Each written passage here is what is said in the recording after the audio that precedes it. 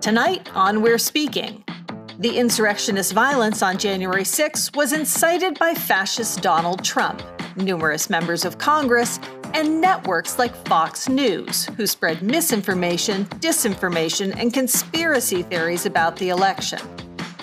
They've stoked racial division and even encouraged violence. We need to step up and stop the funding of fascism. Author and historian Jennifer Mercieca joins us to discuss Tuesday's January 6 hearings and to put the fight against fascism into sharp focus. We're Speaking starts now.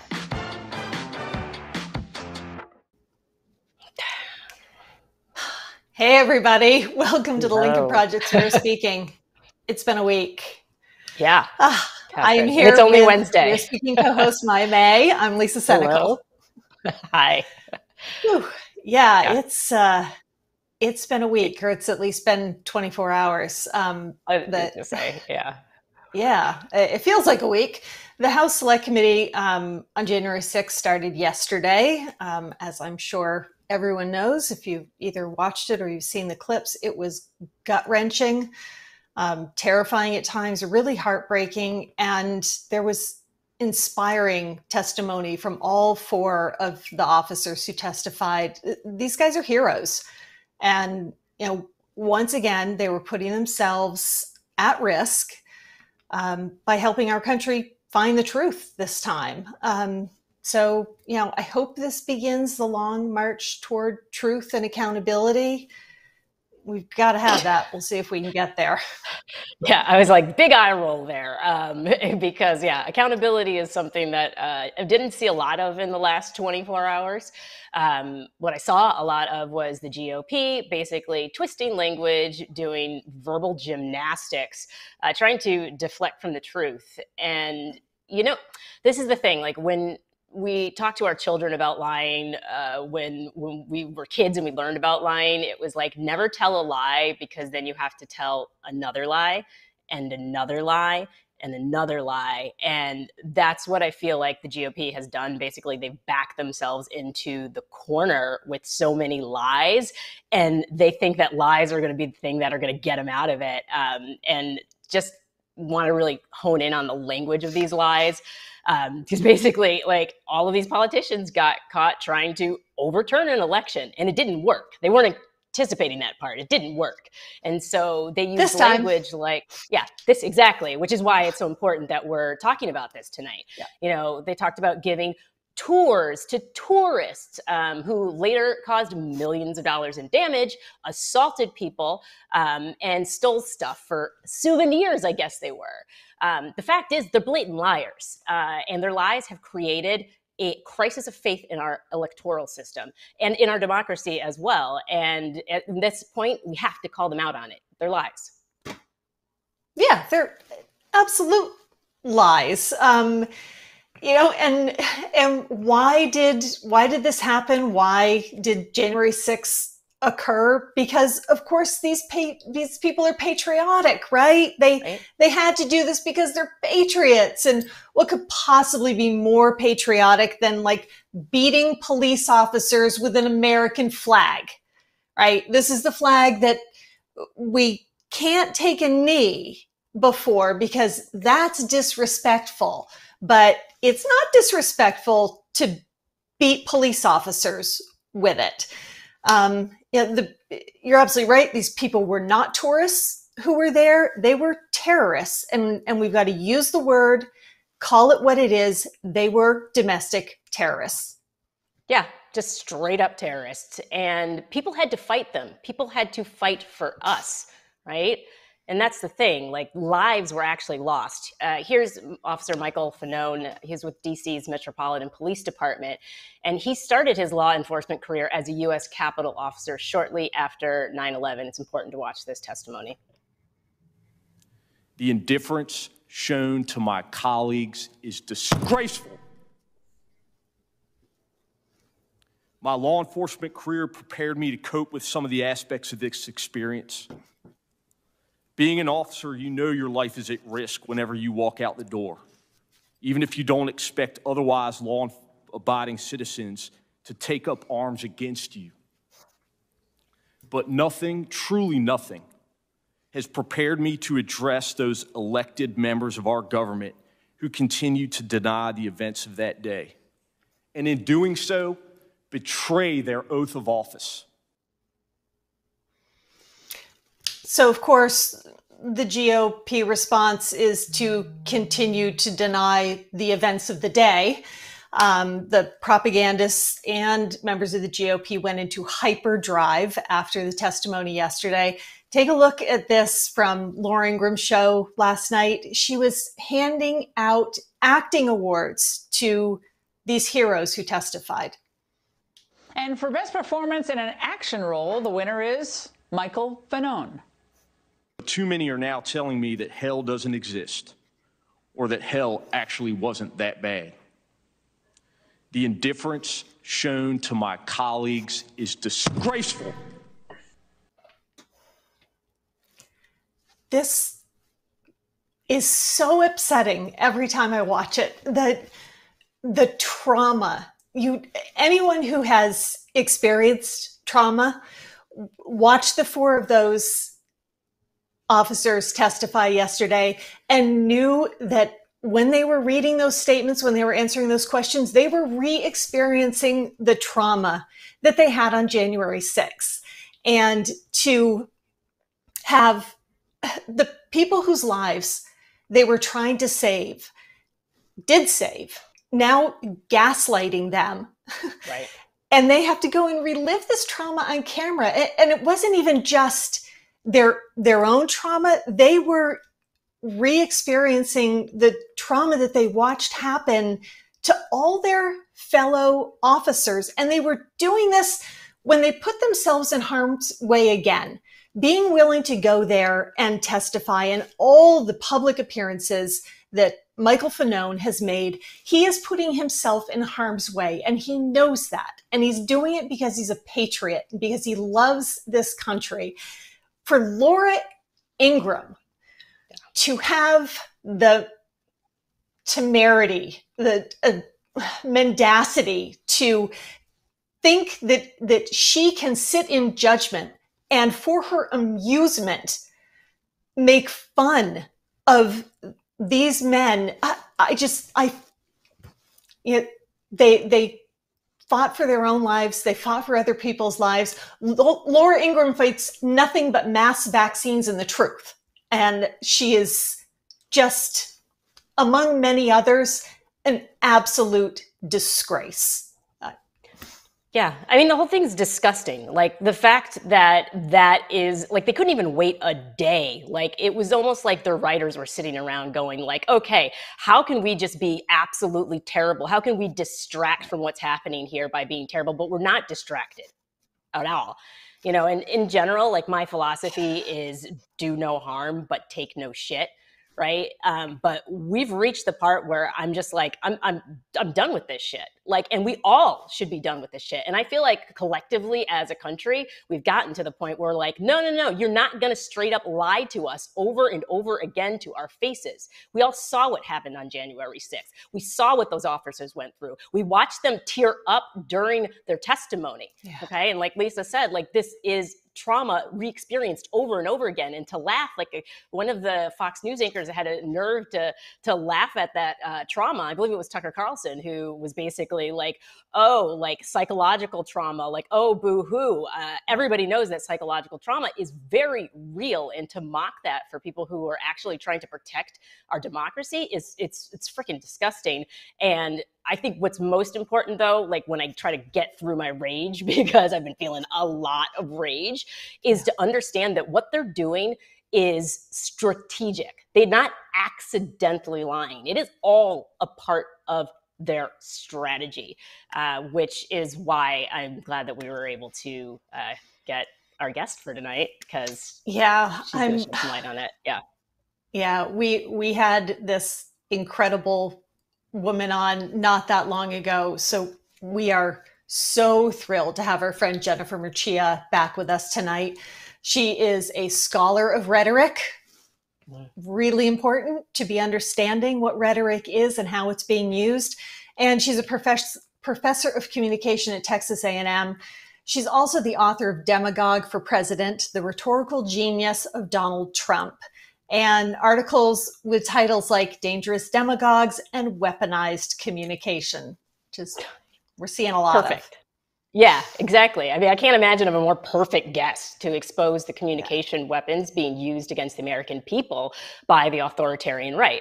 And the last time she was with us, we also talked about rhetoric-tricks. And so we will identify some of these in the GOP statements in reaction to yesterday's hearing so that we can be more informed. But before we bring her on, which we're really eager to do, we do want to hear from all of you. As you know, the politicians who pushed the big lie that led to the insurrection, they get their funding from, among others, corporate donors, and huge amounts of money from corporate donors. These massive corporations like Fox, they're actively working to undermine our democracy. So we asked you, who do you think is the worst offender and why? And here are some of your responses. So we have Susan Bonser on Facebook, says the Rupert Murdoch family, the Koch family, Mark Zuckerberg and his social media properties, the RNC, and any Republican who joins the distribution of lies. It's the people with the money who are making the decision to lie to the American people and have the resources to implement it.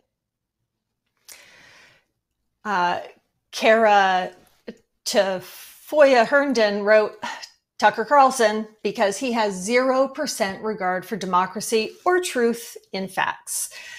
He cares only for ratings and the adulation of Trumplicans. He cares nothing for America or Americans. And we have Bruce Rickett, Hannity, Carlson, Ingram, Dobbs, and the alt-right political reprobates in Rupert Murdoch's Fox News neoliberal and white supremacist propaganda, in quotes, entertainment network. Yeah, you're absolutely right. All the companies working behind the scenes to fund the Republican attempts to suppress the truth, they're dangerous and they have to be held accountable by us, by their employees, by the Lincoln Project. Yeah, and we did notice that an overwhelming number of you pointed to Fox as the biggest threat to our democracy. So we are so excited. I'm incredibly excited to have Jennifer talk to us about that tonight and how we can fight back. Yeah, part of the way that we fight back is by our numbers, fighting back as a community. And we're speaking, we're not just a show, we are a community that you are all part of. So your input is really crucial to building this movement. Yep, you can use the hashtag We're Speaking. You can tag us on Twitter at LPTV. Lisa's at LC Senecal, and I'm at Maya on Stage. And please keep the conversation going. We love to hear your thoughts, and we also love it when you laugh with us and joke with us because it does keep us engaged and keep our energy up while we're in this fight. Insane, yeah. Sane is good. Sometimes, it's a finger hold. Yeah. And so we do appreciate it. Really do. Coming up next, our amazing guest, the brilliant Jennifer Mercieca, is going to be joining us. But first, a message from the Lincoln Project, and we're going to reveal our first Oh, for Fuck's Sake award nominee. And my God, are you in for a treat tonight? Our first nominee for this week's OFFS Award is Tucker Carlson.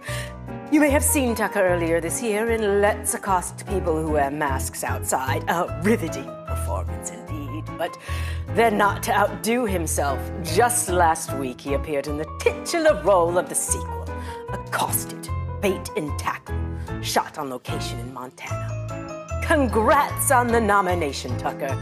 Even guys who fish want to cancel you for trying to bait America.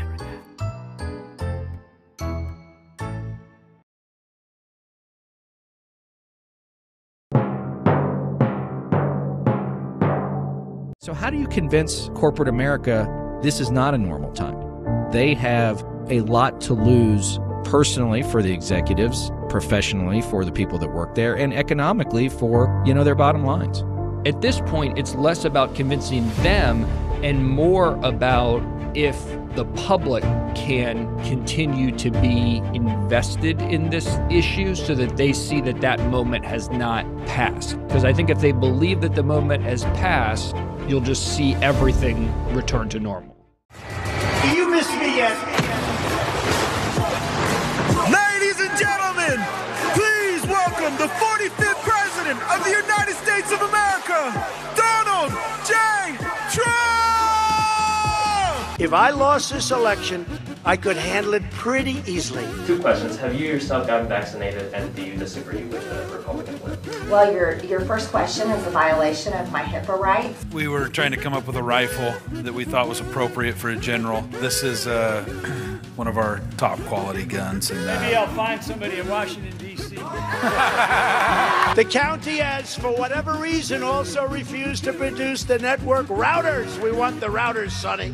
Wendy, we got to get those routers, please. It's the #1 fast food company in America. It's good food, good service at a reasonable price. Come on, Kelly, we can get those routers. Those routers, you know what? We're so beyond the routers. Hi, Senator. I am a proud Kentucky citizen, and I just wanted to tell you to get... They don't want to give up the routers. They don't want to give them. They are fighting like hell. There are children, skinny people who have died of the coronavirus. Do you feel any responsibility? Why are these commissioners fighting not to give the routers? Dude, you are the worst human being known to mankind. I want you to know that what you're doing to this state, to the United States, to everything else in this world. They make up a lot of crap, and they say it over and over and over, and one day you say, oh, if you got those routers, what that will show.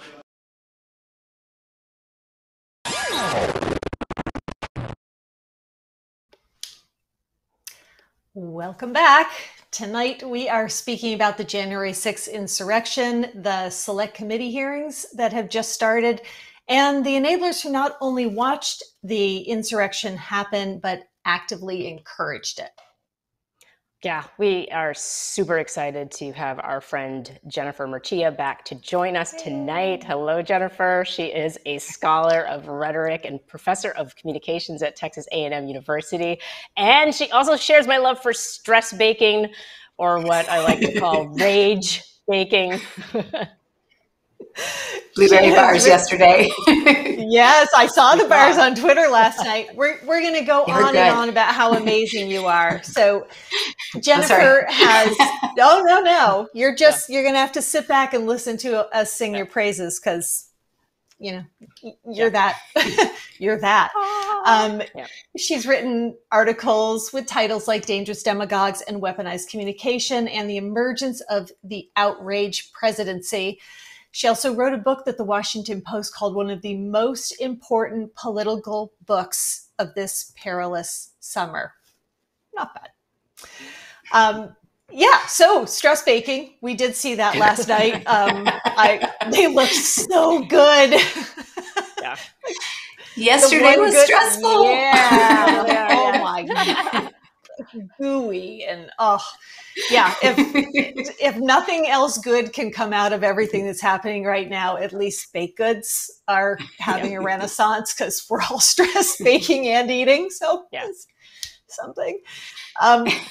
Jennifer, we've seen Kevin McCarthy echoed by the right-wing propaganda network, the whole ecosphere, attempt to control the narrative about the validity of the January 6th committee before it even started. So what's he doing? What's really happening there? Yeah, so to me, the January 6th committee is really this interesting case study that sort of shows the entire ecosystem, and the difference between, reality or the mainstream media, or, I don't know how else to say that. Reality is a good one. Versus what I've really begun to think of as the manufacture of dissent community, which is the one that is, anchored by right-wing media. And what I mean by the manufacture of dissent is not only do we see the production of, an insurrection, and everything that led to that. So the conspiracy theory, the paranoia, the whole argument that politics is war and the enemy cheats, all of that framing that we've seen over the last 5 years so successfully deployed. But I also mean that they dissent to everything, right? Like it's layer upon layer upon layer of dissent. So it's not just, we want to attack the counting of the Electoral College votes, but we want to attack reality. We want to attack definitions, right? We want to attack, every single part of everything that makes up the reality-based community. So we deny science, we deny legitimate authority figures, we deny literal definitions of words, and instead we create a different reality. And it's fascinating and horrifying at the same time. But to me, it's that manufacture of dissent that you see deployed by people like McCarthy and all of the rest of the ecosystem. Yeah, it's so crazy to me because it's like they refuse to adapt to actual reality. And so they're like, let's just create a reality that I like, where I fit in. It's a very bizarre strategy. I know it's not going to work. Yeah, it's been going on though. I mean, for at least the last 20 years, right? And so we've reached this point now where, the internet has allowed everyone to participate in the construction of this reality on the right wing side. But it's really been, 20, 30 years in the making. So, first emerging on right wing talk radio, right? Of course, you have Rush Limbaugh, Fox News, blogs. There's a whole ecosystem that has developed over 30 years, and it's created a reality. A lot of people who are Republican don't remember a reality outside of the reality that's been developed for them. And so I really liked your point, Maya, about, when you teach a kid not to lie, it's because there's going to be layer upon layer upon layer. You're never going to stop lying. Well, it's the same thing with this reality that they've created. They have to defend it. If they all of a sudden, sort of recognize the authority of the Constitution or the authority of Nancy Pelosi or, the right, like the right and good thing to do, then that negates the whole construction, the whole edifice that they've built up. And so it's really interesting. It's scary. Yeah, it is. This piece really fascinates me because it is layer upon layer of lies. And very often the lies are completely contradictory. And they have managed to groom their followers to the point that they can switch from one lie to another lie, and everybody just like, okay, so now we're here and this is reality, and they're okay with that. So what stops this? Because now the GOP, after saying forever that this wasn't, it wasn't really a big deal, nothing really happened on January 6th. Now it's a big deal, and it's Nancy Pelosi's fault. Mm-hmm. Right. So one of the things that has really helped me to understand how this process works is reading Hannah Arendt's Origins of Totalitarianism. And I'm sure y'all have read it. But there's a part where she talks about how the followers of the Democratic Socialist Party were both gullible and cynical, that they believed everything that their side said and nothing that the other side said. And it was that cynicism that propelled them through, because even if they discovered that they were being lied to, they enjoyed it because they believed that all of politics was a lie. And so, if our side is better at lying than their side, then that's good for us because it's all a lie anyway. And so, I think it's a really cynical strategy that you're seeing on the right. And if you think about the way that their news is constantly berating the Democratic Party, politics is war and they cheat, that whole frame is all about creating cynicism. So the dominant figure is tu quo que. I know you guys like figures. And that's the appeal. I was going to not say it, but it's tu quo que, and I know you like it, so I'll just say it again. And that's the appeal to hypocrisy. And I may have talked about this with you before, but it's such an important thing to understand because it's a ad hominem fallacy. So it's attacking the person instead of their argument. And it's a redirection strategy. So all ad fallacies, the word ad means to. And so you reroute our attention from the central issue to the person of the accuser or the debate partner, whatever. And so a tu quo que is a form of that. It says, they always cheat. They always lie. You can't trust them. It doesn't matter what they say about us because we know that they are cheaters and liars, right? And so it's absolutely fundamental and it's instrumental to how their narrative works. Everything is built upon that because if you admit that your enemy has some redeeming qualities, that they are truthful in some way, then everything falls apart, right? Then you can't condemn them. You can't get your people to, like you said, sort of switch opinions, at the drop of a hat.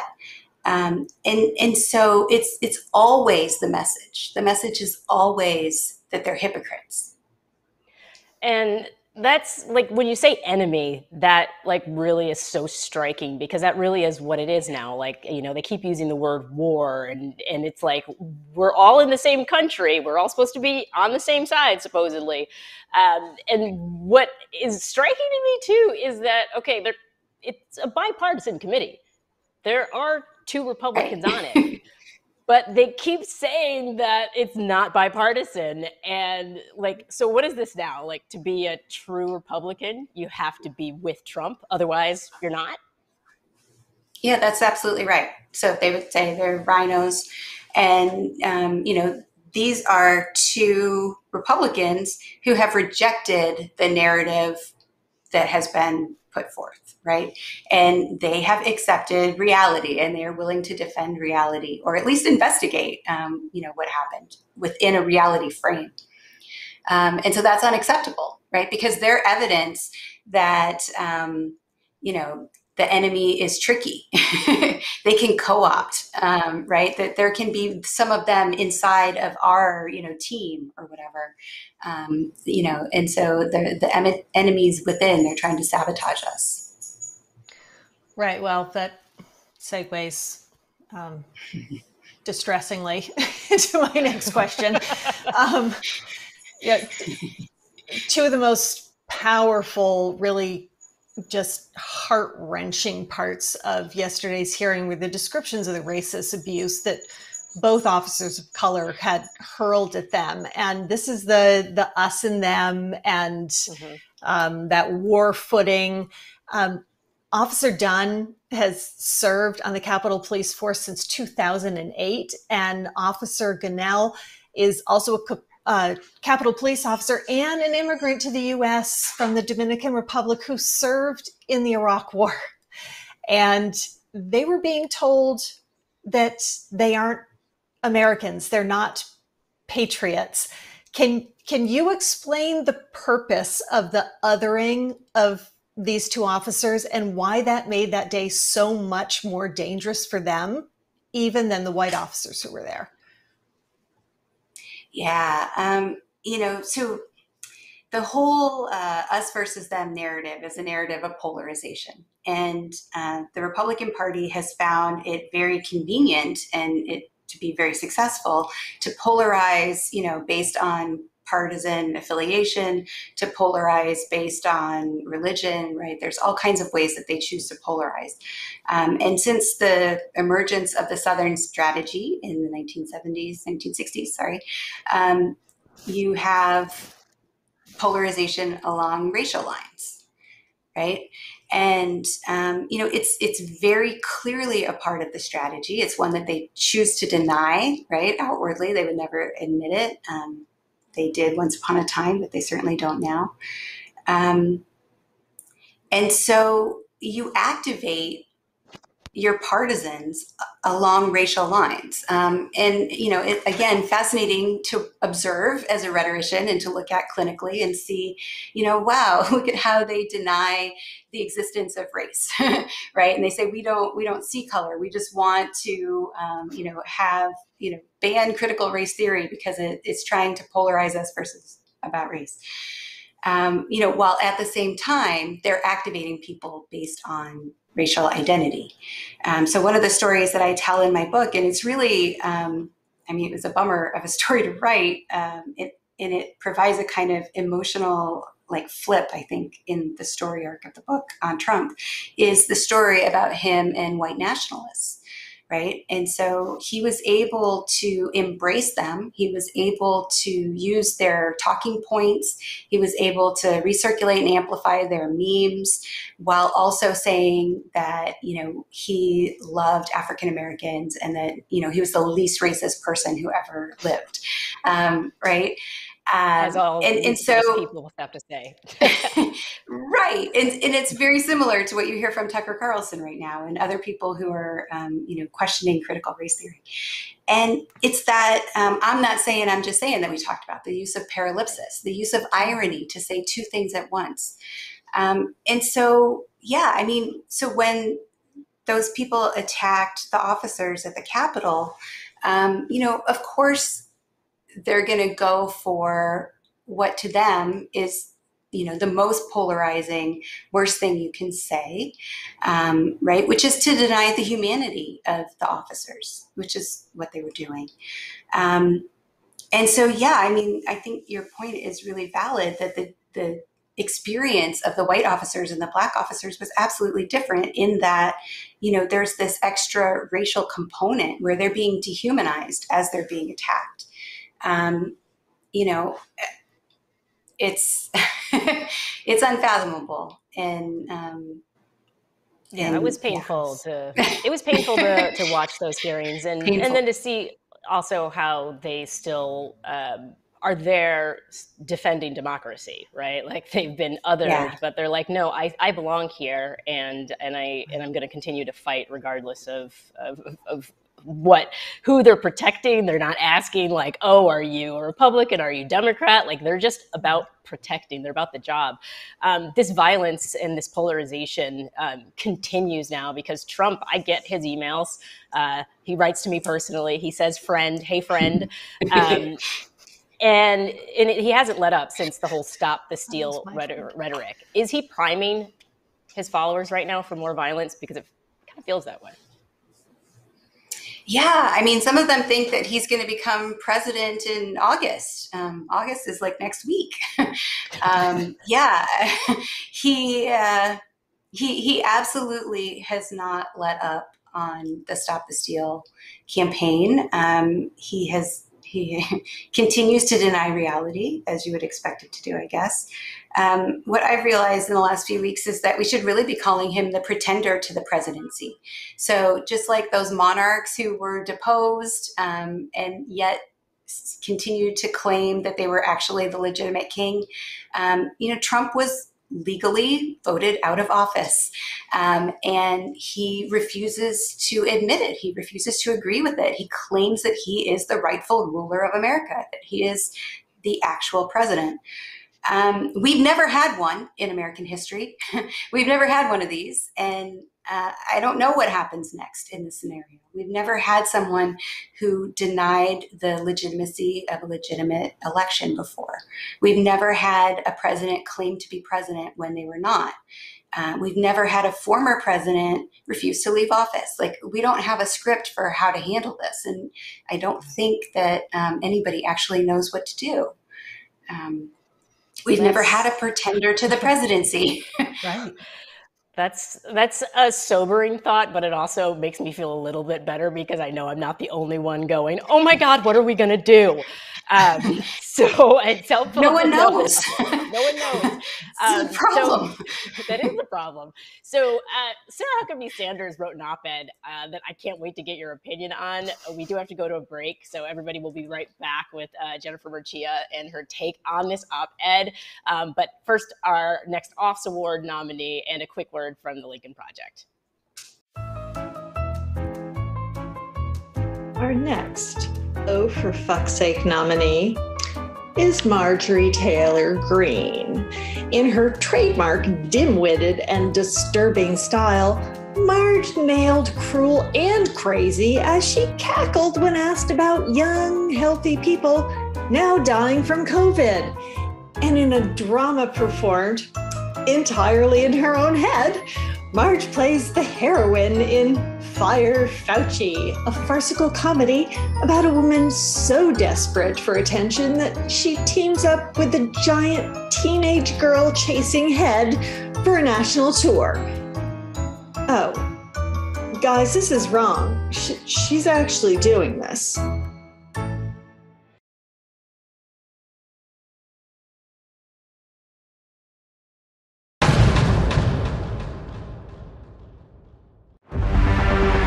Is Rupert Murdoch trying to kill Americans? His network is the leading voice against COVID vaccination. How many Americans have died after taking the COVID vaccine? Going door to door? This is creepy stuff. The focus of this administration on vaccination is mind-boggling. The Americans who are dying from COVID are almost all not vaccinated. Rupert Murdoch was vaccinated. Does anyone really think Tucker Carlson isn't vaccinated? But Murdoch's Fox News continues to put Americans at risk by pushing anti-vax hysteria. It's dangerous, immoral. Fox News is helping kill Americans. Call your local television provider and tell them to drop Fox News. It's not about politics. It's about life and death. The Lincoln Project is responsible for the content of this advertising.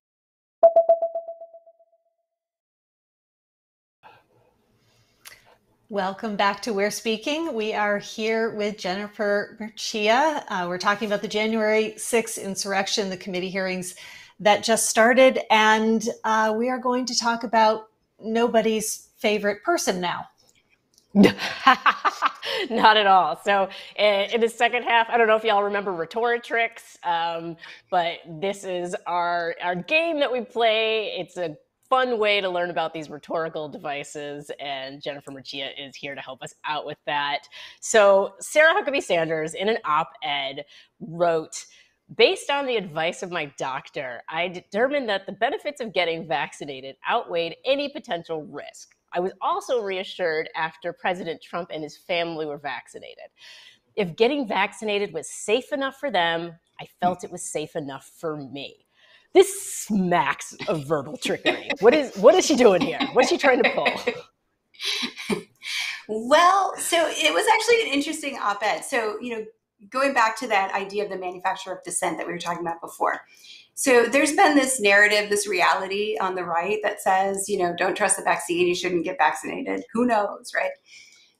But now all of a sudden in the last 2 weeks, they've been like, actually, you should be getting vaccinated. And so that causes cognitive dissonance, right? So cognitive dissonance is where you cannot hold two incompatible ideas in your head at the same time. It makes you feel uncomfortable, and it makes you, confused. And so you want to resolve that cognitive dissonance.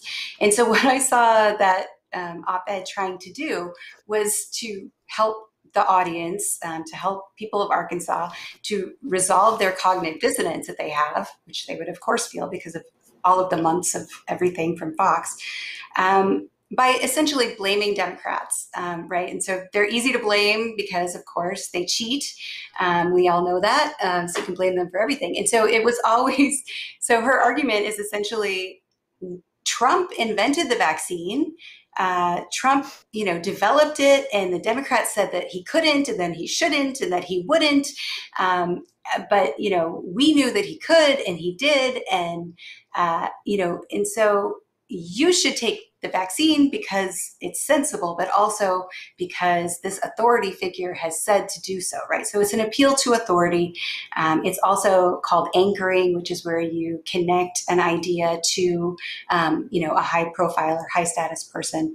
But so the whole front part of the op-ed is all about blaming the Democrats, for not supporting Trump, and then claiming, of course, that we always believed in the vaccine because it was Trump's vaccine, and so therefore we will reasonably all take the vaccine. And it's ridiculous, right? But I actually don't mind it if people take the vaccine. Like if that actually helps people to resolve the cognitive dissonance that they're feeling and it motivates them to go get protected, then I'm okay with that. I mean, yeah, you have to say this is one of the rare occasions. Yeah, this is one of the rare occasions where the priming is actually priming people to do the right thing. So yeah, it's at least the right thing. I mean, yeah. Yeah. So here's the next one. This was Congressman Jim Jordan on Fox News yesterday. He had just been asked whether he spoke with Donald Trump on January 6th. Let's go ahead and roll the clip. Who knew what, when, who was talking to coordinators of the protest. Did you talk to the former president that day? I've talked to the former president umpteen times, thousands. I mean, not thousands on times, January but 6th. countless times. I talked to the president. I never talk about what we talk about because I just don't think that's appropriate, just like I don't talk about what happens in Republican conferences. So Sure. I've talked to the president numerous times. I continue to talk to the president since he's left on office. January 6th, Congressman. Yes. Yeah, so other than manic and nervous and evasive and, Yeah, that's strategy. Call what it was that Jim Jordan was just doing. I don't think there's a name for that. I think he was trying to be a big shot. I always talk to the president. I talk to him so much. But I also think maybe that was, I think maybe that was just miscommunication. It was unclear to me if he really understood he was saying that he talked to him on January 6th, or if he did and he didn't intend to, and then he was trying to cover it up. That whole thing was a mess to me. All I can tell you is he's trying to be a big shot. I don't think there's a Latin or Greek term for that. Yeah, I got the sense that while the question was being asked and he was trying to answer it, he's thinking, okay, if I say that I did this, my God, I'm going to get subpoenaed. How do I be a big shot and say Trump was supposed to talk to me, but at the same time not end up in front of the committee? Just keep talking fast and talk through it. Exactly. I was going to say, I want to have that's fastest talkiness or fast talkinem. We're going to coin that. So we have another one. So Elise Stefanik stood at a podium and had a press conference and made this crazy accusation that somehow it was Nancy Pelosi's fault. Can we look at that clip? She prioritized her partisan political optics over their safety.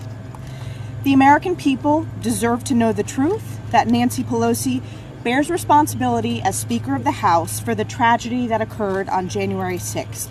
And it was only after Republicans started asking these important questions that she refused to seat them. What?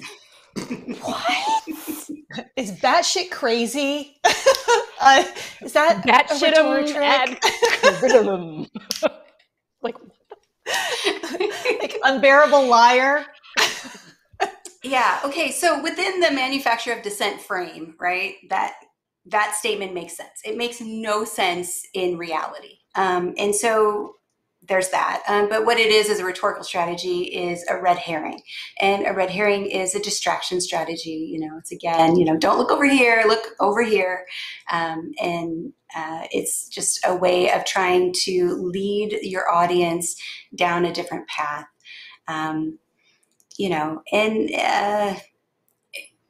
Predictable, unfortunately, right? Again, I don't think that the Republican Party in their version of reality could accept the legitimacy of the investigation. right? If you accept the legitimacy of the investigation, you have to accept that there was something wrong, that something needs to be investigated. They can never accept that, right? And so you see just 1,000 different ways to spin and dissimulate to try to, see what can stick. And one of the things that I think has been so fascinating in watching how they do that, is that they constantly show video of the events of the day that look benign, right? That look banal. So they describe the people there as tourists. And if you only watch right-wing media, you would only see images of reality on that day that looked banal, that looked like they were just tourists, and that makes it seem like nothing bad happened. And at the same time, that those same stations are showing only images of Black Lives Matter protests that look like, they were dangerous, violent, insurrectory kinds of riots. And so you constantly see these images. There's a media theory called cultivation theory that tells us that, we don't have direct experience with reality. Most of it is presented to us from television. So the images that we see on TV become what we think, actually happened. The more you see an image, the more it's reinforced, right? And so when they can say, oh, they were just tourists, in your mind, what you're going to see is the image of, people kind of wandering through the Statuary Hall, having a good time, and being nonviolent. When they say that Black Lives Matter protests were so violent, and here we are, we're going to investigate this instead of that. It's going to call to mind for you images of a burning car, right, which was shown on loop repeatedly. And so they have primed their audience to understand reality in a very specific way. And then they use triggering words that call back those images, that reinforces, right, that version of reality that they think they know. And so it sounds bizarre and ludicrous to us because we're not a part of that discourse community, but that's exactly what they've been doing. It's very effective. It's incredibly effective. And I was actually taking notes for myself as you were talking. So I hope everybody who's watching is also taking notes, because I'm assuming they probably have people on their staff who do these kind of things and kind of instruct them in how to do it, because it's like those trigger words and those images, the way it all plays together. This is incredible information. I cannot wait for us to have you back again and again and again, because there's so much to learn. There's so much to learn. And the more we know about this, the easier it is to talk to our friends and family. Yeah. We're saying, you do, this is what you do. We educate ourselves. We understand what it is that's going on. And you are such an incredible resource for us to have. You make us smarter, and you make us a step closer to getting where we need to be. So thank you. I feel smarter. Thanks. Thank you so much for being here.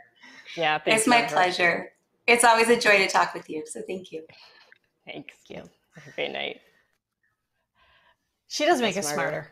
And and armed with information, right? It's really, really important that we understand what these folks are doing and how people are being manipulated, because it better prepares us to not have that done to us and to find ways to diffuse it and dissemble it. One of the terms that Jennifer's taught us is manufacturing dissent. Well, that dissent is paid for by big corporate contributions. Many companies that pledge to turn off their donations to the 147-member Sedition Caucus are right back at it, stuffing campaign coffers full. To hell with what that's doing to our democracy. So here's a call to action for you tonight. Tell your cable or streaming provider to drop Fox News. Drop it. Yes, because Fox doesn't depend on their advertisers to make money. They get it from you. Yeah, whether you like it or not. When you pay your monthly fees to either your cable company or your streaming services, Fox gets a piece of your money. You are helping to pay the salaries of Tucker Carlson and Laura Ingraham and keep them on the air, which is horrifying but true. Yeah, so please tweet your provider to drop Fox News, or you'll drop them. We need everybody doing that. Please. Yeah. Please use the hashtag We're Speaking when you do it. Add your voice.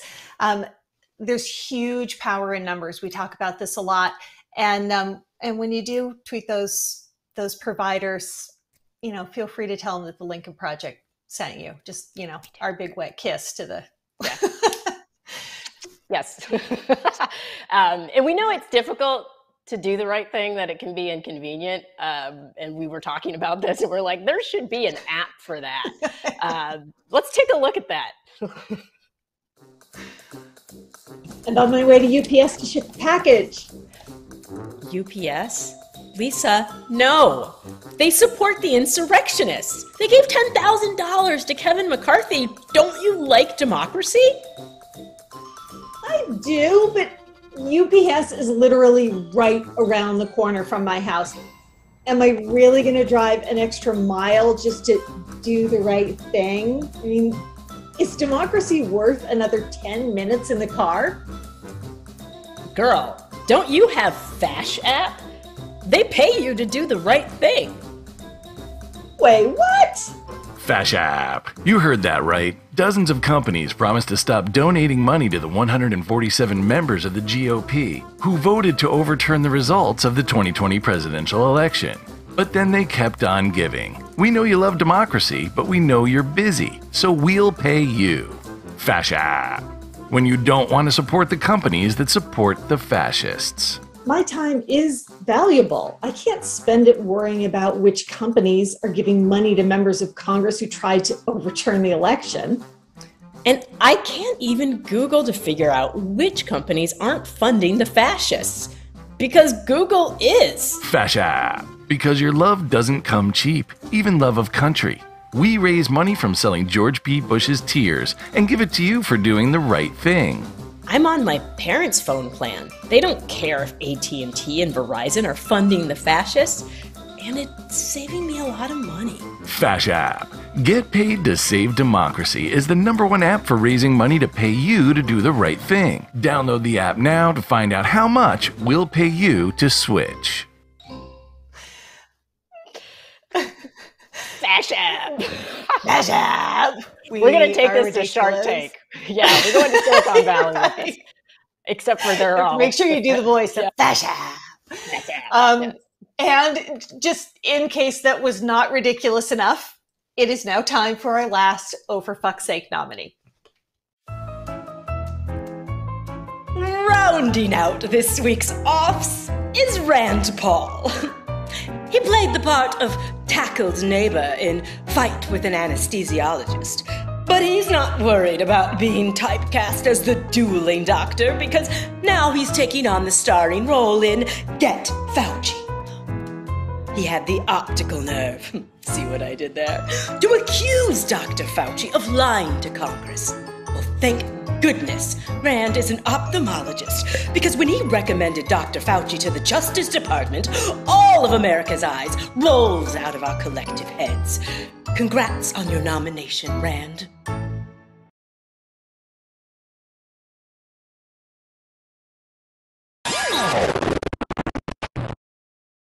Republicans are not budging from their opposition to a special commission.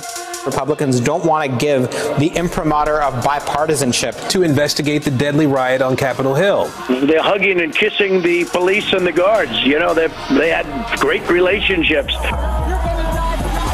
Who funds the politicians trying to cover up the assault on America's capital? Who fills the bank accounts of groups fighting to restrict minority voting rights? Some of the leaders of the most respected and successful companies in America, companies who laud their own diversity efforts, evangelize their devotion to inclusion, and extol their purported virtue and integrity. Companies led by people like Steven Schwartzman. He gave over $40 million to Donald Trump, Mitch McConnell, and the GOP machine, helping finance the very structure that led to the murderous violence on January 6th. Steven Schwartzman wasn't the only industry leader that contributed to the authoritarian GOP. He's just the first we've named, and far from the last. Schwartzman and these other leaders can contribute their money to whatever causes and politicians they choose. Donating even to bad people is their right, just as telling you who they are and what they did is ours.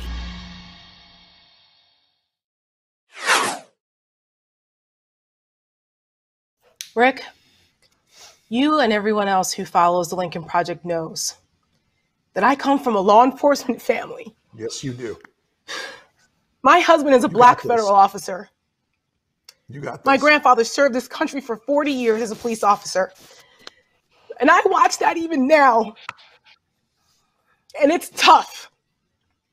Because I look at these people in America who are supposed to be our fellow countrymen. Yeah. Sit here and try to deny what happened to those officers who put their lives on the line to protect those bastards that are sitting here trying to tell them that that didn't happen, that it was tourists.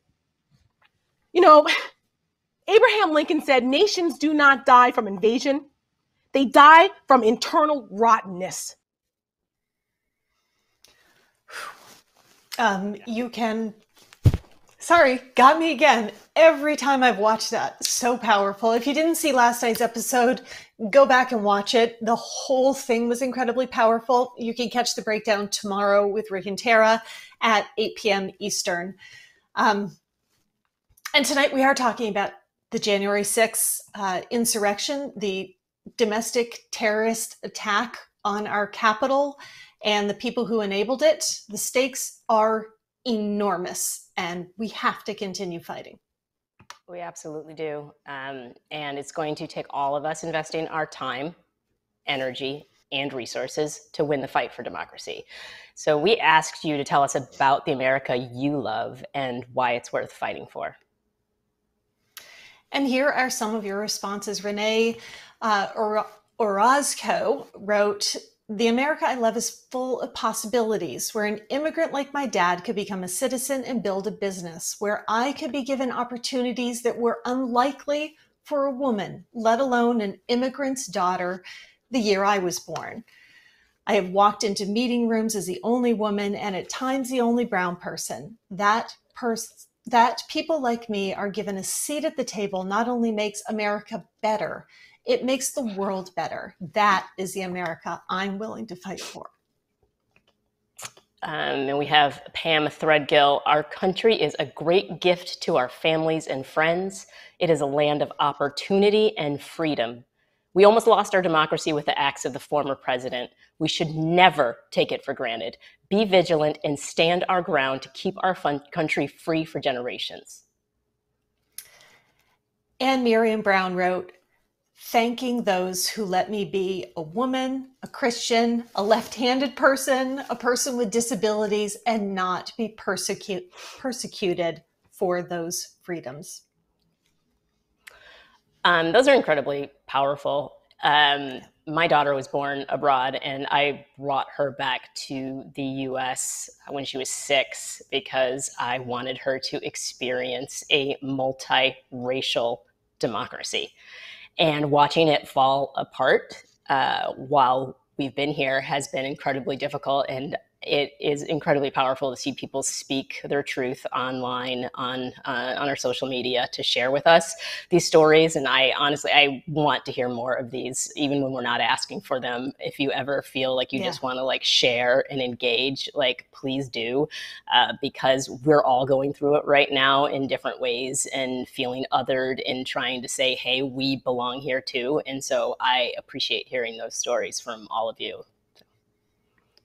Yeah, and it's that community that we're building. Everybody needs to be able to feel a part of community right now, and it's having the power of that community that's going to get us out of this, because we are going to work together and we are going to preserve the America that we should have. Yeah, 100%. And in order to do so, we're going to have to stop people like these OFFS award winners. So let's go to the winner of this week's OFFS award. Our oh for fuck's sake winner this week is Tucker Carlson. Now, let me tell you, it takes no ordinary hate-filled, lying racist to beat Marjorie Taylor Greene for this award. Really shitty job, Tuck. This elite school trust-funded white supremacist authoritarian anti-vaxxer is not one to just sit back and be satisfied with the deaths he's already contributed to. Actually, we hear Tucker's performance is never satisfying, even to Tucker. So while Fox is turning down the anti-vax rhetoric, Tucker's dialing it up. So in the words of your favorite fan who went viral this week, Tuck, you are the worst human being known to man. Or woman.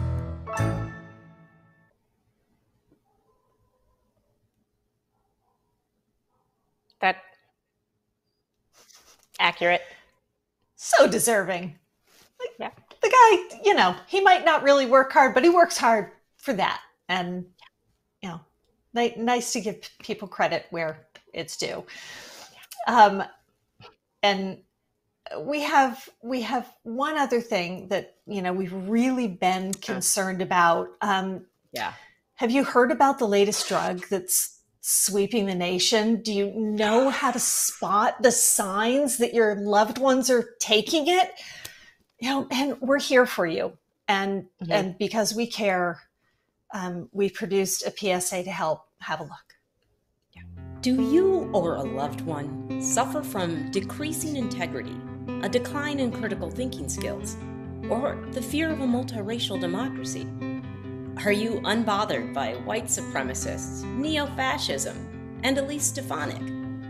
If so, you might have been infected by Fox News, a weaponized virus first detected in Rupert Murdoch's brain. Designed to use fear to deceive and manipulate viewers, the virus attacks critical thinking receptors, leaving those exposed unable to detect hypocrisy or recognize truth. And if not stopped, it can lead to freedom, a delirious state in which people shout out Fox talking points. It might cause you to believe that science is tyranny, COVID is a hoax, Donald Trump is a winner, and in extreme cases, it may be fatal. Freedom can be contracted from watching Fox News, listening to Republican governors, or taking a selfie with Matt Gaetz. But help is here. Doses of truth are available and can be administered by reputable news sources, leaders with integrity, friends and family with a grip on reality, and as a last resort, common sense.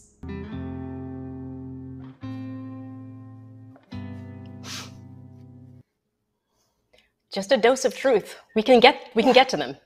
We can get there. And, you know, as usual, as a last resort, common sense. Yeah. That does seem it's out too there often too. The way it's being used. Yeah. Not so common. Yeah. Yeah. Uncommon sense.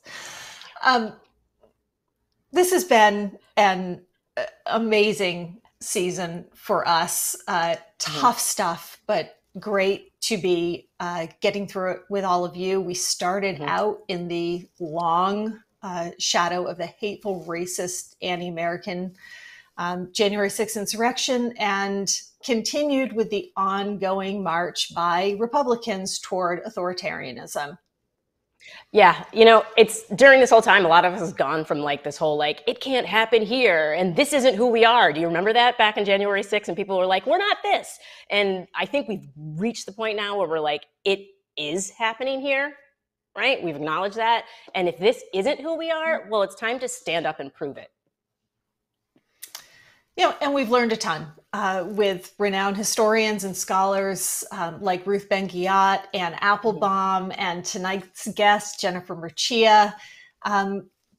They really have shed light on authoritarian movements. What we all need to be understanding are their tools and tactics and the language they use so we can make sure we can defend the democracy.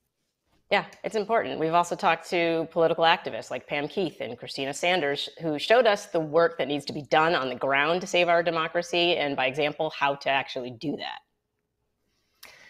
And we've also talked to educators and political commentators like Melissa Harris Perry. She was amazing. She helped ground us in American history and challenged us to keep working to create a more just, more free, and more perfect union.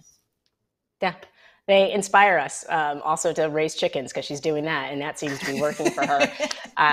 I was like, is this how I'm going to get through this? I need to raise chickens. But in addition, yes, and bake, exactly. Everybody, I need to know their hobbies. But we're also incredibly inspired by all of you who are making up this growing We're Speaking community of pro-democracy supporters and activists, which is why we're so excited about expanding on how we connect with you all in season 3. Yeah, the inspiring has led to conspiring, and we're figuring out ways. We're not only in our in-show interaction going to increase, but we are going to take this movement into the real world. You've shown us all season long that you've got a lot to say. We want to hear it, and we want to help you do it. Yeah. So we're going to be taking a break, but we're going to be working very hard on that during the break. And then we will be back with season 3 very soon. And in the meantime, you're not going to get rid of us. Look for, apparently Maya and I can't completely take a break. Look for live Q&As with experts that we're going to be doing, helping us preserve and defend the democracy. They will be hosted by me and Maya because it's just too hard to stay away from all of you. So we're going to be regular faces. Yeah, we'll see y'all soon.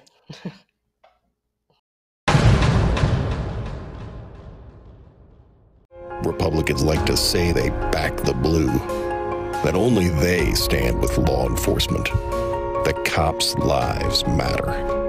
But since January 6th, the cops who defended Congress from Donald Trump's mob have learned the ugly truth, that they're still being attacked at the Capitol, insulted, belittled, ignored, even investigated. This time, by the very House GOP members they risked their lives to protect. These Republicans stood behind the brave men and women of the Capitol Police and DC Metro, but won't stand up for them today. They're the cowards of Congress, the anti-cop caucus. They are the Republican Party.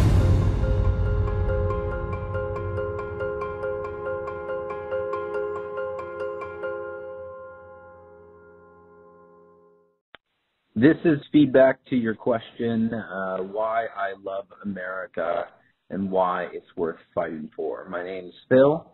I am a father of a 2, almost 3-year-old, and I have a child on the way. I've lived and served my country not through military, but through peaceful means, through the federal government. Our role in the world, our beacon of hope, is ever more important because of our adversaries in China and Russia. Every part of the globe is being touched by their growing influence, our waning influence. But we are a beacon of hope, and our importance in the world is ever more important. And I have always loved my country, always.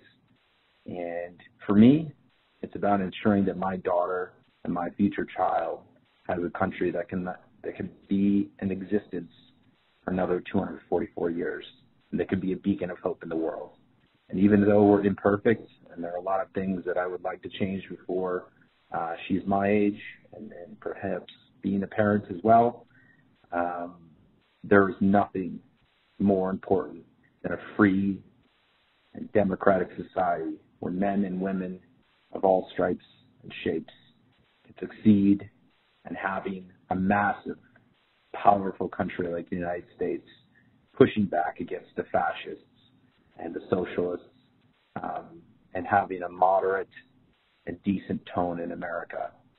And that's for someone who has leanings one way, that believes that we're in a pretty diverse and open-minded society, and a lot of voices are out there, and that we have to come together and fight for that country and our place in the world and not be afraid. And that's why I love this country, and that's why it's worth fighting for.